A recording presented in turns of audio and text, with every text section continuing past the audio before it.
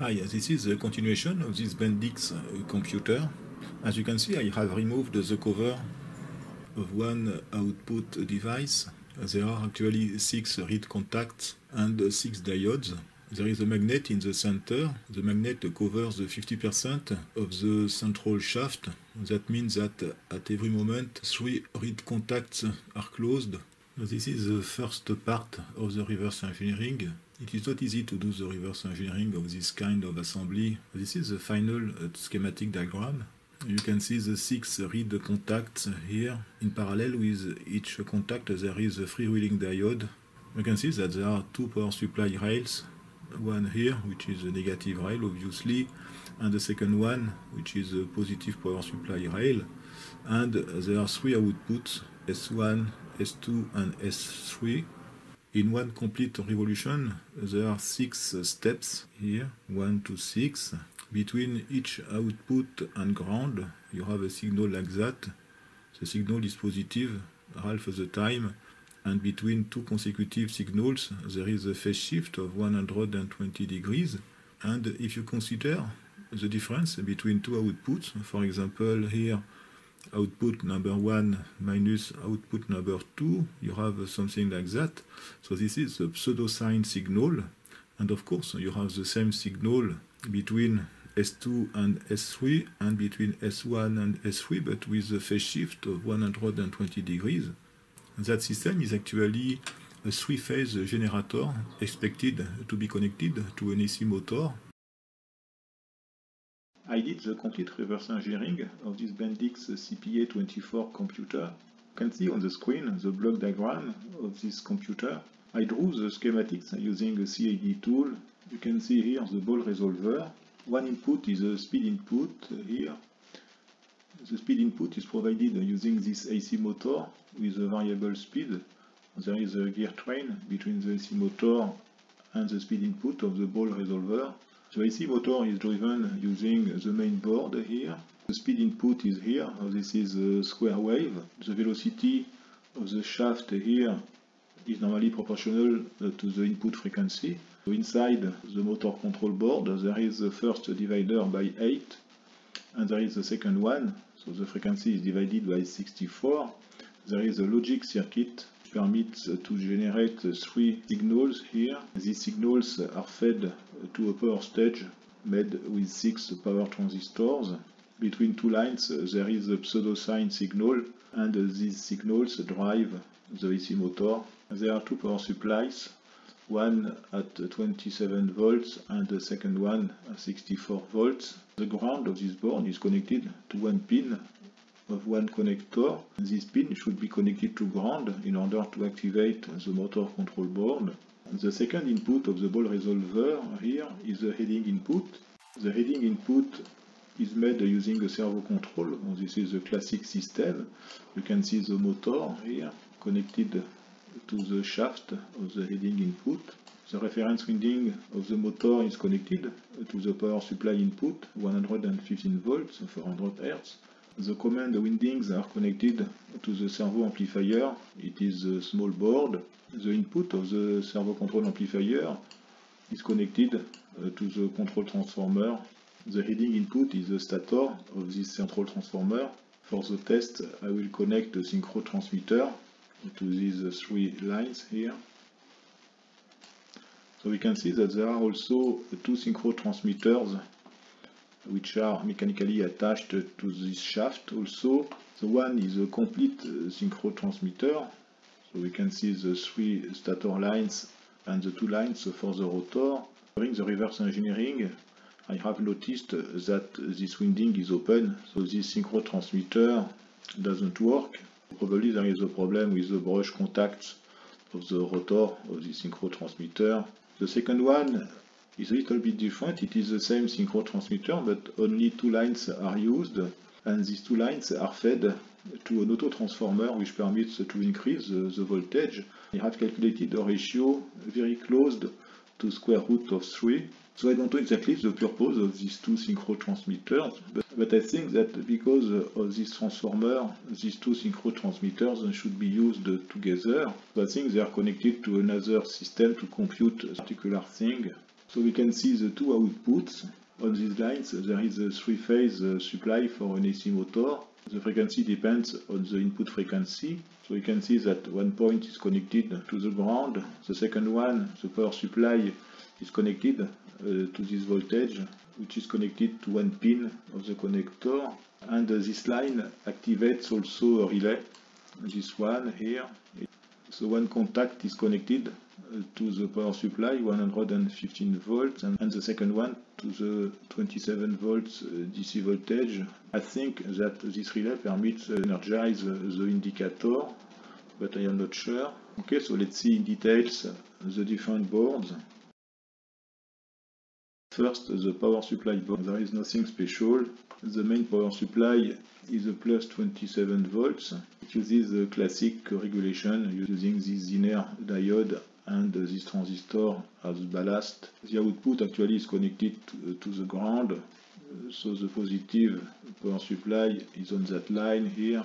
There is another power supply which is not used for that device. The output is available on two pins of one connector, P1. The voltage is approximately 7 volts and there is a trimmer in series, so I don't know exactly the purpose of that thing. There is another power supply here which is superposed to the 27 volts in order to give a voltage of 64 volts. And there is another power supply, an AC power supply here, which is also available on the connector, so it is not used on that device itself. And there is also a trimmer in series. One line of the primary is connected to the 115 volts. The second one is connected to one pin of the connector, and there is also a resistor here. I don't know neither the purpose of that transformer.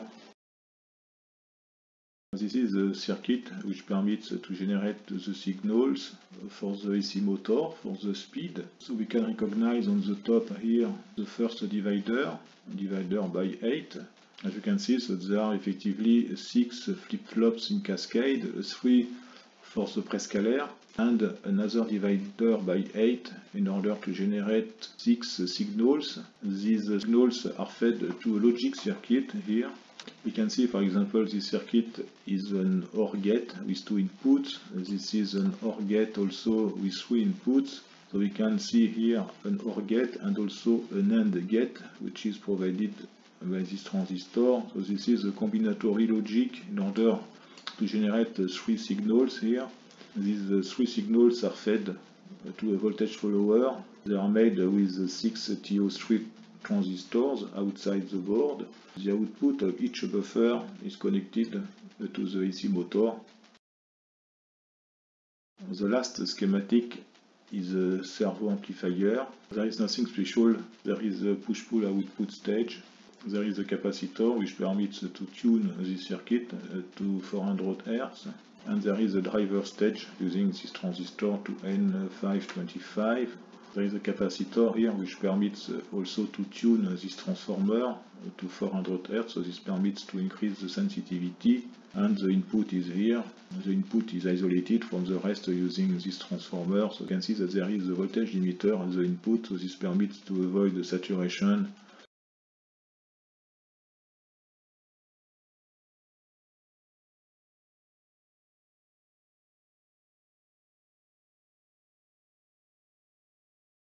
It seems that we have one or several faulty capacitors. There is a short circuit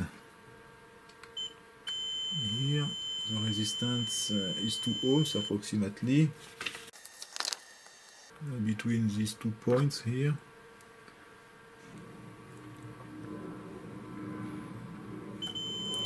Okay, so this one is dead. The 2 others are okay, but I will change all of them. I am testing the heading function, and it seems that this motor is stuck. So I don't know if it is due to the motor itself, the train gear inside. Now this is the AC motor. The motor itself is here, and there is a gear train. The ratio is indicated here. It is a very strange value, 329.91.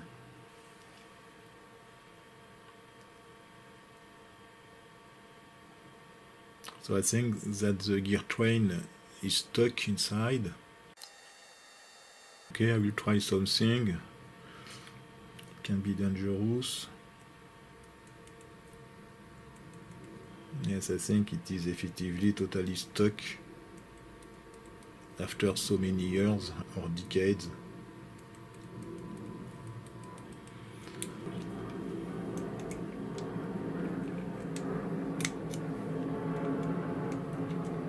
Okay, it can rotate now.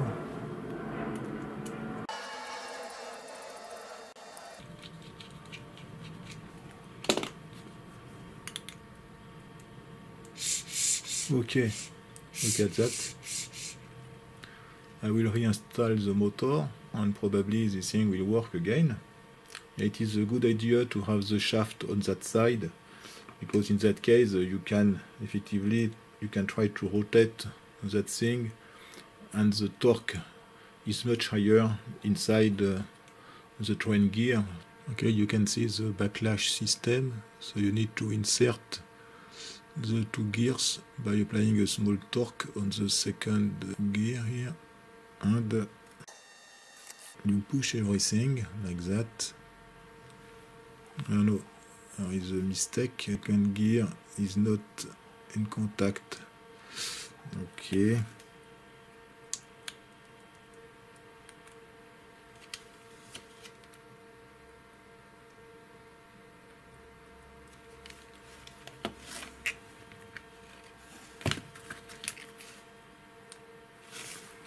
Okay, so this is better.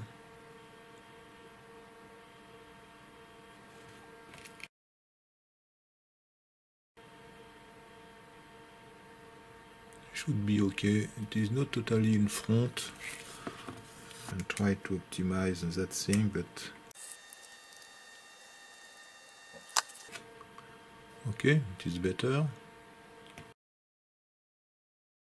Okay, so let's see. I have connected this synchro transmitter.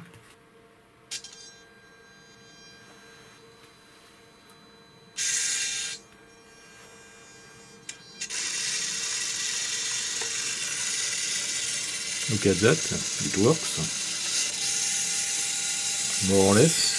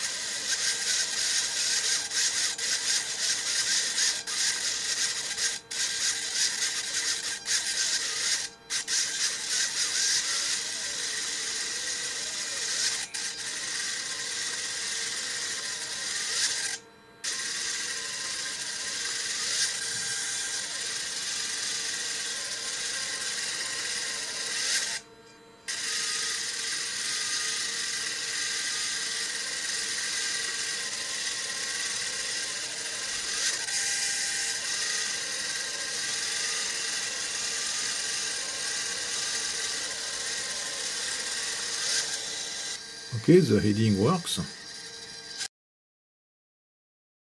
Okay, I have connected the input to a function generator. This one here. Currently the frequency is 4.4 kHz approximately. You can see the rotation of the motor for the speed here. And you can see also the rotation of the output encoders here. This one and this one.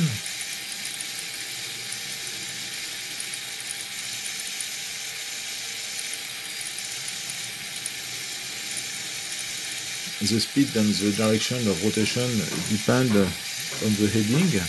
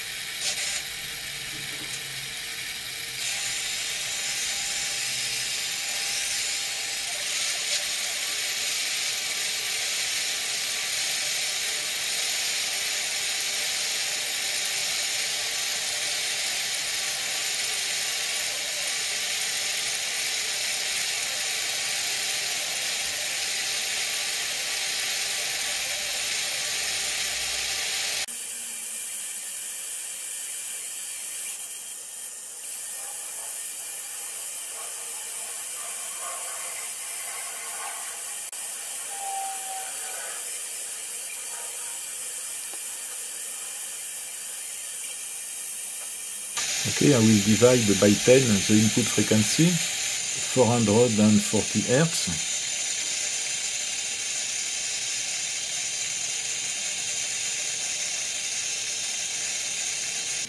So let's try to divide by 10 one more time. 44 Hz.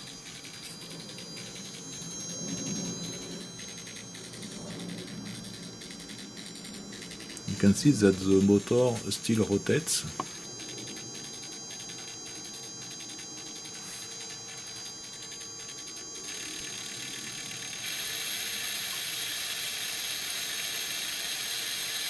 .4 kHz. We can see the magnet on the top encoder here.